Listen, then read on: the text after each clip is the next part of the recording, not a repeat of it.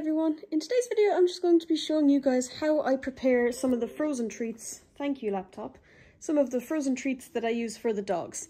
So with dogs you obviously need to have mental stimulation of some sort and physical. So physical you can deal with toys, thank you Pickle, that was definitely need to put those all over the floor, I just cleaned as well. But mental stimulation is a really important one. So what I like to use is I like to use Kongs, which are fantastic. They're like a really durable, tough toy, and they've got a hole in the bottom that you can put, say, you can put some peanut butter into it, or you can put some natural yogurt and stuff like that, and give it straight to them, at which point they'll take like 10 minutes or so to go away in it, and you can just give it to them because it's a Kong, it's safe, here you go. And they can play with it and they can chew on it after because it's strong enough.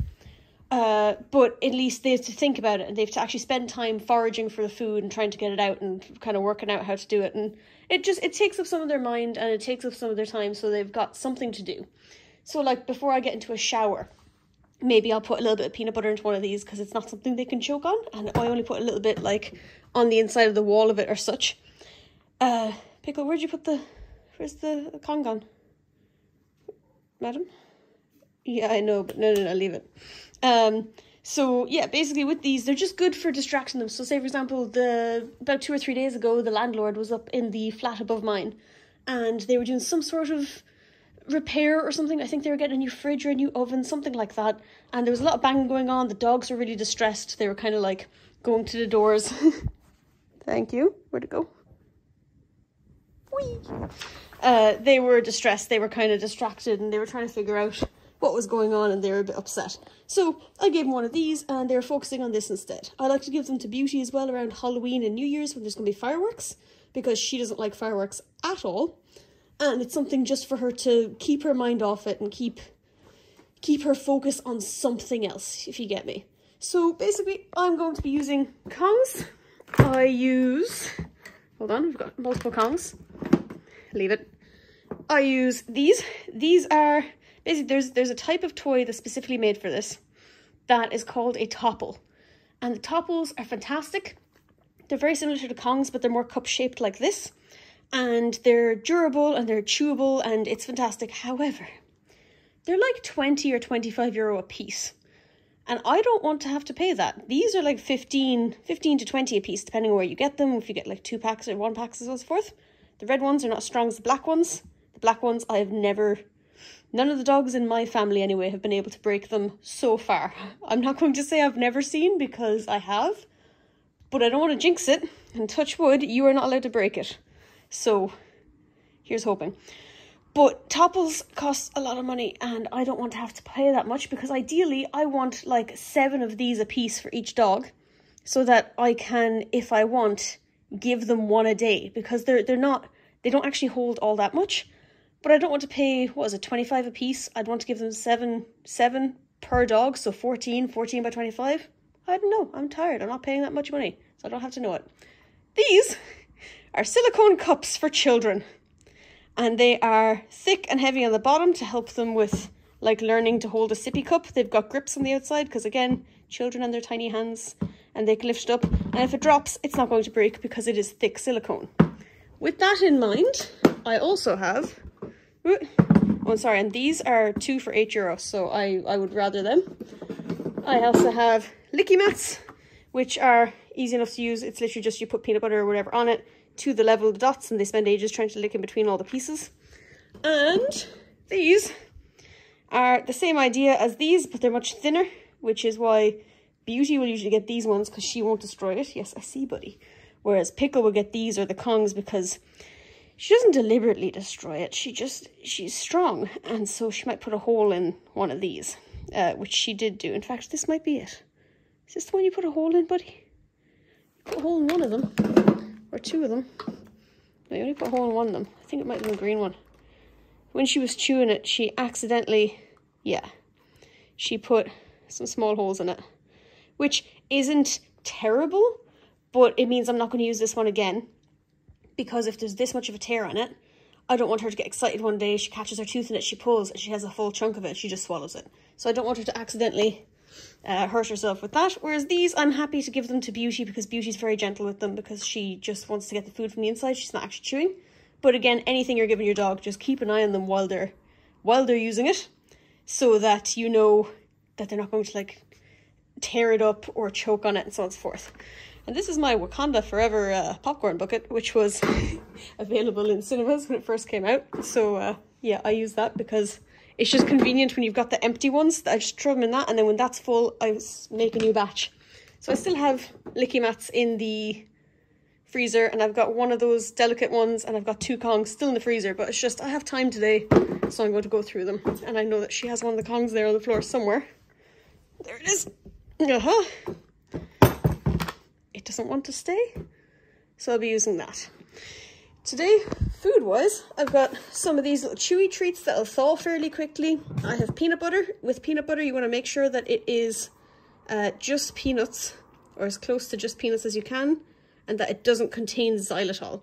So this is 96% peanuts and some vegetable oil and some sea salt. That is all that's in it. So it is a hit with them, and this is an okay brand and everything. I can't tell you where this is from. Yes, I can. It's Irish. So I don't know what other brands people use, because I know a lot of people who watch my videos are American, and I could not tell you what you guys are able to use. Just as long as it's either 100% pure peanut butter, or as long as it just doesn't contain xylitol or birch sugar, which is a type of sweetener, because dogs can't have that. I'm going to use some grated cheese just because I can, or shredded cheese, whatever you want to call it. Not a lot of it though, because it can be very bad for them. Low-fat natural yogurt. I found some diced up butternut squash, which they like, so we're going to throw some of that in. It's basically anything that'll fit in the hole of it is perfect to use. We have some baby food, which is a game changer because it's got multiple different flavors in it. It's easy. It's already in a paste form, so you can either put it straight onto a licky mat and then spread it around with like a little spatula, which came with those licky mats, or a spoon, and then you can just spread it around on it and then put it in the freezer, or you can put it inside a Kong. I've cling film to block the holes on either end when it is full, so that I can then put it into the freezer. And I've got, I think, 6 of these. So we've got apple, strawberry, banana, raspberry, and apple. Carrots, apples, and parsnips. Peach, mango, banana, and apple. We have sweet potato, pumpkin, apple, and blueberry, and we have pear, pea, and broccoli. Then we have sausage meat. So it's pork sausage meat, and once again, it is just pork fat, water, and the rest of that is just what is actually in it. Like, there isn't actually anything in there that they shouldn't have, so it's all good. And then we have some smooth chicken liver pate, which is, please focus, pork, chicken, water, milk, egg, salt, honey, dextrose, herbs and spices, but it's mustard and celery, which is all right. Bamboo, they can have all of that. And then, obviously, the cling film. So I'm going to just work away now and fill up these, and then they'll probably get one now that isn't frozen. Did you want something, bud? And then I'll refill it to freeze it for tomorrow or the next day.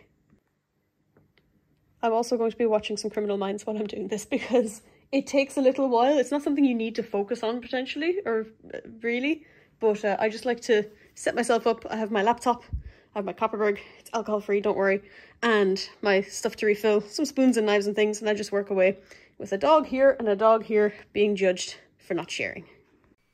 So one thing I didn't actually get a chance to mention while I was recording this originally is that the fact that there's a hole all the way through a Kong, but there isn't in the little cups. So the reason why the Kong toys have a hole all the way through is so that if a dog is licking, say, peanut butter out of the main base hole, if they stick their tongue in there, they can create suction and their tongue can actually get stuck. So that's why there's a little hole on the other end, even though it seems to be pretty useless, that it's too small for you to really do anything with or for them to get anything out of. It's just there as like a safety precaution to make sure the dog doesn't actually get their tongue stuck. When you're filling it with food, you're obviously removing that safety precaution. However, there is such debate online about whether or not you should put, say, a straw or a chopstick or something like that through the middle to keep it open. And I used to do this. I used to put a metal straw or a silicone straw through the middle, and I'd freeze it with the straw sticking out of both ends. And then when I'd give it to them, I'd remove the straw and I'd give it to them. And within 2 or 3 seconds of them starting to thaw out, the yogurt was then filling up the hole in the middle, or the peanut butter was being moved to block the hole. And so it wasn't really doing anything, it was just making it more difficult for me to freeze. So what I've decided instead is, if I'm ever freezing anything, I will give it to them, but I'm always going to be present to watch them and make sure they're not going to cause issues like that.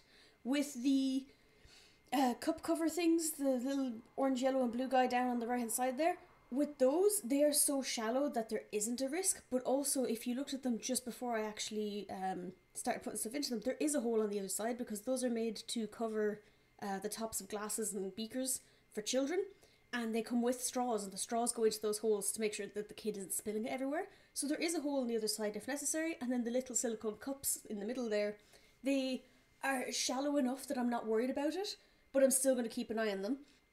And if at any point I want to, I can easily put a hole in the bottom of them because it's silicone. You can just put a scissors or a knife or something like that through it fairly easily, or a drill, but I don't have a drill. I do need a drill, but I don't have one.